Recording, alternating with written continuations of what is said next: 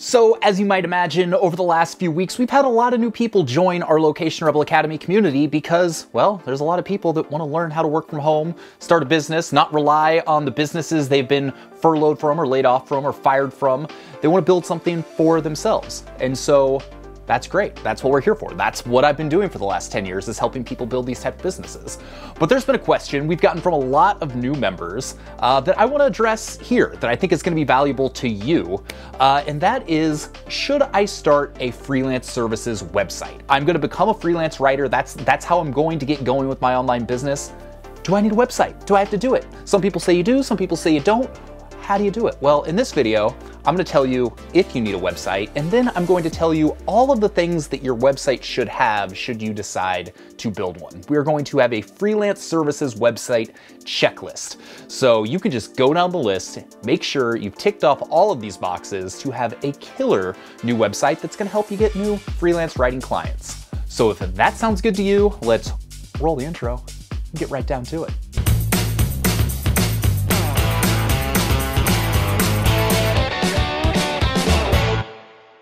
Honestly, at this point, I've been stuck in my house for so long, I don't even think I'm going to try and be funny. We're just gonna try and make this super valuable, and I don't even know if it's gonna be entertaining, but hopefully it's gonna be super valuable for you.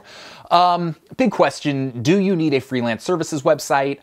You don't have to have one. If this is your big hang up, if you are afraid of all the technical stuff and that's your roadblock and that's what's keeping you from reaching out and sending pitches and applying for freelance writing jobs, then don't worry about it. You don't need it. But, and this is a big but, it will give you a huge leg up. Think about this. You've got a business and someone emails you out of the blue and says, hey, I'm a freelance writer. I'd love to work with you. What's the first thing you're gonna do? You're gonna try and figure out if they're actually someone you want to hire. You're gonna try and find more information about them. And if you can't find a place to get information about them and their writing abilities and their background, then you're probably just gonna say, nope, we're good, and you're gonna go find somebody else.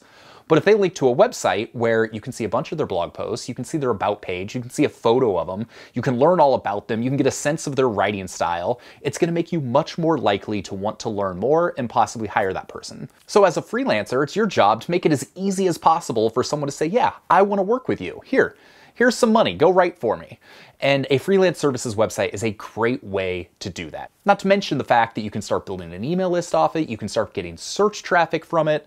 You know, there's just a lot of benefits. So in this video, now that we've established that you don't have to have a website, but you probably should have a website, I'm gonna give you 17 things. Yes, 17 things that your website should have in order for it to be as successful as possible. And I'm gonna try not to ramble, we're just gonna go straight down to them. I don't wanna waste your time. You got Netflix to binge, you got pets to play with, you got kids probably climbing all over you. So let's just do it. I should also say that this checklist assumes that you have a domain name, you have a hosting account, and you have WordPress installed. I recommend if you're starting a freelance services website, go get Bluehost. I got a review to it below. I'll tell you all about why I like it, but short version, for people that are just getting going, if you just need a freelance site, Bluehost is the way to go. So this assumes that you've got those things. You've got at least a website and a starting point. All right, first thing you need, a premium theme. Yes, there's a ton of free WordPress themes out there, but a lot of the times they're gonna have extra branding on there that you don't need. It's gonna be tougher to customize your page to make it look the way that you want to. So spend the $30 to $75 on a premium WordPress theme. It's gonna make your site look better and it's gonna make your life easier. So just build that into your budget for starting your business. You won't regret it. Okay, second thing you want is an SEO plugin for your website. Yoast is the most common. That's the one I use. They've got a free version that's great. That's all you need. But this is just ensuring you're giving yourself the best shot of Google discovering you. You're probably not gonna get a ton of clients right off the bat from Google, but you wanna make sure your pages are optimized. You know, if you are a Portland finance writer, you want to make sure you've got pages with headlines that are Portland finance writer or whatever it might be. So this is just an easy way, even if you're not technical, to make sure that you're putting the right information in the right place to make it as easy as possible for people to find you. The third thing you need for your website is a contact form. You gotta have a way for people to reach out to you and say that they're interested in your services. So there's a plugin called Contact Form 7 that's free. You can use that, it'll work just fine. You can also, if you wanna do a little bit more with your contact form, customize it a little bit, you can use Ninja Forms. I'll link to all that stuff below. But again, make it as easy as possible for people to get in touch with you on your website. 4, Fourth thing, branded email address. I see so many people that don't do this. They'll be like, Sean Ogle writes at gmail.com rather than Sean at seanogle.com. By having this branded email address that is custom to your domain name, it just looks so much more professional. It shows that you have a real business. You've got a little bit of a sense of, technical competence, and it's just going to be a much better look for you. So take the time. You might have to find a service that'll be like, I don't know, $5 a month or something to have your custom email address, but it is highly worth it and money well spent. It'll come across really well when you're reaching out to clients. Number 5, we actually just talked about this in one of our last videos, but have an email opt-in. Start building your email list. A lot of freelancers don't think that they need to build an email list, and you don't have to, but there is a benefit to doing it. Building a little bit of an audience, building a list of potential clients that you can reach out to, super valuable. So think about something that you can do that's going to incentivize someone to want to sign up for your email list. If you do this, you can use a service like ConvertKit or SendFox. Those are both affordable options for building your email list. So even if you don't do a lot with it, it's worth having the opt-in there so that it gives people the option to keep in touch with you if that's something that they want to do. And if you want to learn more about this, I highly recommend you go check out the video. I'll link it above. That's all about freelancing and building your email list. It's going to be a valuable one. So check that out. The 6th thing, get a custom logo. Again, this is all about treating your freelance business like a real business, which it is. So go on Fiverr, spend, $50, $100, something like that. Find someone that can do a nice looking design. You don't have to spend a ton of money. Just have something that's custom to your business that looks a little bit better than just words. When you go into WordPress and you just type in the name of your website and it just shows up as text, that's amateur hour. Go to Fiverr, get yourself a logo. It's going to go a long ways, again, towards that professionalism and proving that you are a real business. Anything we can do to make it easier for someone to say yes and feel confident and trust that you're going to be the right person to work with them, those are the types of things we want to show off on your website. Number 7, this is something that I found a lot of first-time website builders want to add, and that's sliders on their homepage. If you're building a blog and it's all about content, then, maybe there's, some value in doing that. But as a freelancer, you're not really going to have a ton of benefit. You should have a big, bold headline that tells people what you're all about, maybe some text. As a freelancer, especially a freelance writer, you're probably not going to have a ton of photos or images that are directly relevant to what you're doing. So just having a slider on your homepage that's constantly showing new pages, it just gets annoying and it takes away from what you're trying to do. So if you get a theme that offers that cool slider effect, just slide past it and don't use it. That was a horrible joke. Horrible. I gotta do better. So number 8, kind of going along with that, is you should have a blog component to your website. So I know that might sound contradicting. Even if you are not a blogger, you should have a blog.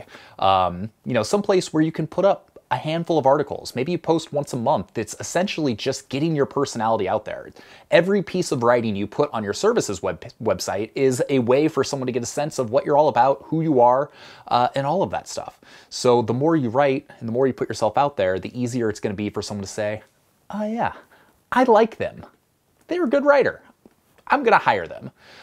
So a blog's a great way to do that. I mean, you can have samples and you can have a dedicated samples page, but a blog is just a nice way to kind of complement that and potentially get some search traffic as well. Okay, so what are some of the things that you should have in the content of your website? Well, number 9 is descriptive and catchy headlines. Think about everything you put on your site. Think of it as a copywriter. How can you be persuasive with what you're doing? So you want a headline that is going to grab people. You want them to know what this is all about. You want them to want to keep reading. And one of the things that I use, a formula for a good headline, is an outcome someone wants, a time frame, and an objective handled. And so if you can use that on your pages, use that formula, if you use one of those things, you got a good headline. If you use both of those things, 2 of those things, you've got a great headline. And if you've got all 3 of those things, you've got a world-class headline. So as an example, one of the headlines I've used on some of our Location Rebel Join pages is make $1,000 in 3 months, even if you have a full-time job. So make $1,000, outcome people want. 3 months, time frame, even if you have a full-time job, objection handled. So think about how you can use that in your writing. So an example as a freelance services writer might be, I'll send you world-class blog posts in under 72 hours for less than your competitors. So world-class blog posts, something that somebody wants, under 72 hours, a time frame, for less money than your competitors. Takes away that, how much is it going to cost objection. So just think about different places on your website where you can use catchy and descriptive headlines. You can use sub-headlines on your about page. They don't all have to have all three of those components, but just think about some of those things that can be a little bit persuasive and show that, yeah, you're a good copywriter, you're a good content writer, and you're going to be the person that they should hire. Number 10. The 10th thing you should be thinking about in your freelance writing checklist is you should have 2 photos of yourself on your website. One of the best things you can do for trust is let people see who you are. When they're reading through your site, for them to know what you look like so they can start thinking about you saying these things, saying your words, it's just gonna make it that much easier for them to get a sense of who you are.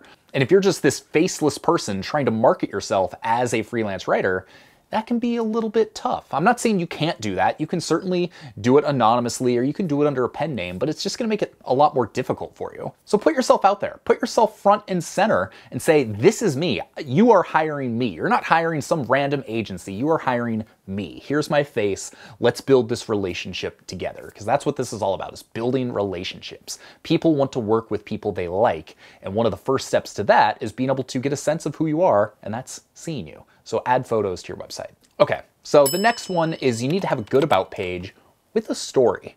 Like I said before, people want to work with people they like. So give them a reason to like you. Tell them why you got into writing. Tell them what you're trying to support. If you've got a family, if you've got kids, put that in there. If you've got an interesting story of how you were backpacking the world and you supported yourself by freelance writing, talk about that. If you're into golf, if you live in a certain area, mention all of that. All it takes is one commonality to build rapport. So I mention the fact I'm a golfer all the time because all it takes is one other person who's a golfer to be like, oh yeah, I'm a golfer. We got this in common. You start building that rapport and it makes it that much easier to, again, build the relationship. So on your about page, as you're thinking about your copywriting, as you're thinking about being persuasive, figure out what stories you can tell that prove, one, why you're a good writer, why you got into it, why you're a good person to work with. So think about all those different aspects of your life that you can put on there that someone might resonate with. All it takes is that one commonality to make it a lot easier to build a relationship and gain a client in the process. The 12th thing is have diverse samples and case studies. Think about the people you've worked with in the past. Think about the stories you can share, the successes you've had, and share them on your website. Because if someone says, oh, they did that for them, well, maybe they can do that for me. And if you do a lot of different types of writing, maybe you do, marketing funnels, but you also do just blog posts.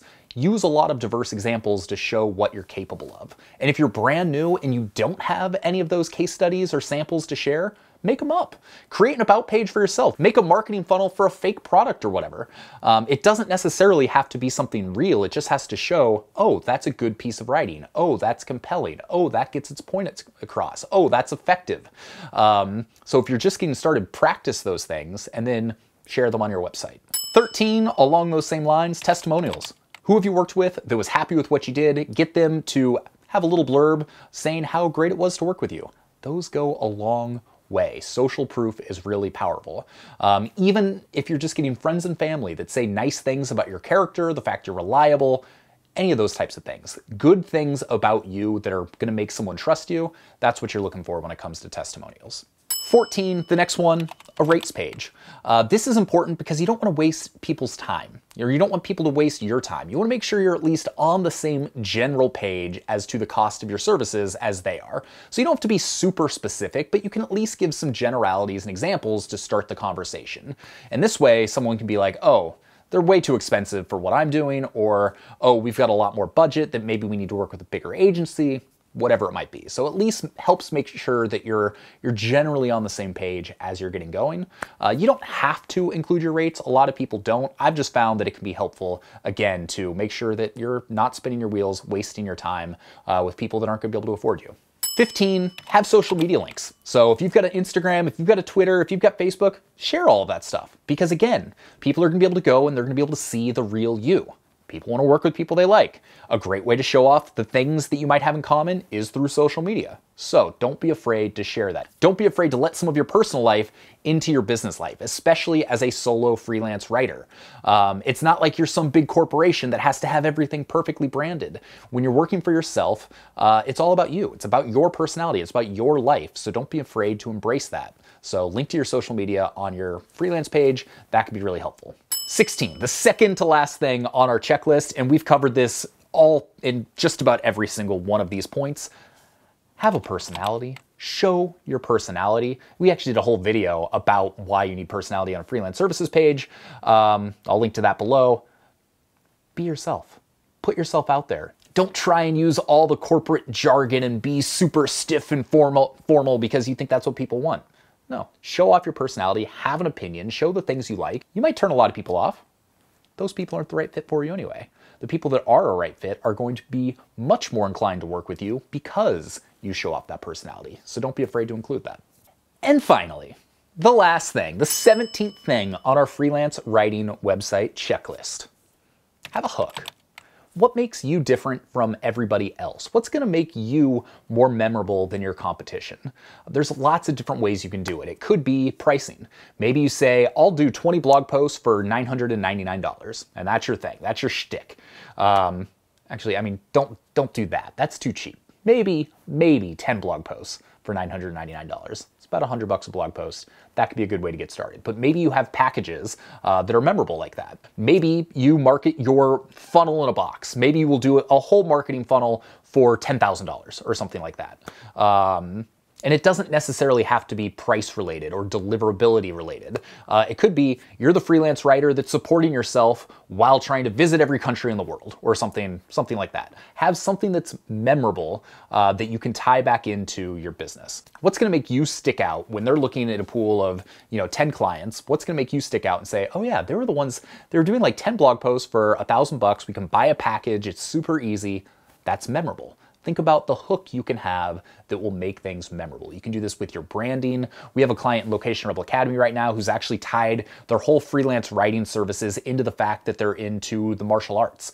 And so the way they've branded themselves all ties back to martial arts. And it's actually a really interesting concept that I've found works really well. So I'm curious to see how well that works out for them because it's a brand new site.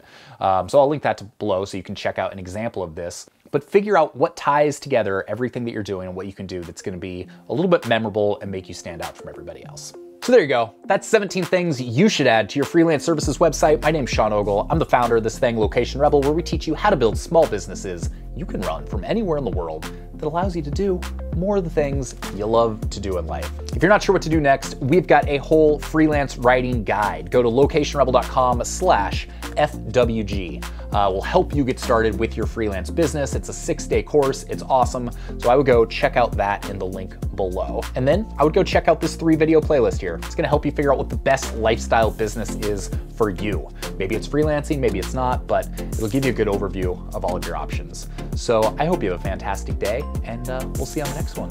Peace.